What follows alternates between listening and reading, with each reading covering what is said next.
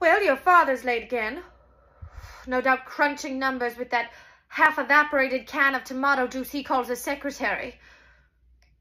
Say, Junior, we're going to tell your father that I had a little explosion with the oven today and that our neighbor, Mr. Blake, was kind enough to help me, all right?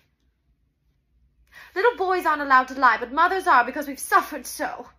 Now run along and play with a hammer and nails or something. Mother and father are about to have a very lively discussion. Shoo.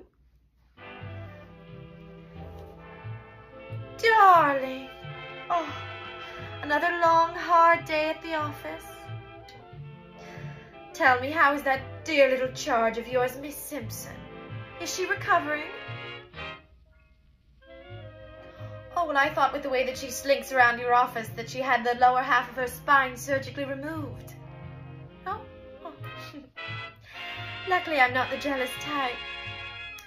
Speaking of which, you'll never guess who was my knight in shining armor today. Paul Blake. Oh, just a little explosion. You know how we women are. Shall I make you a martini, dear?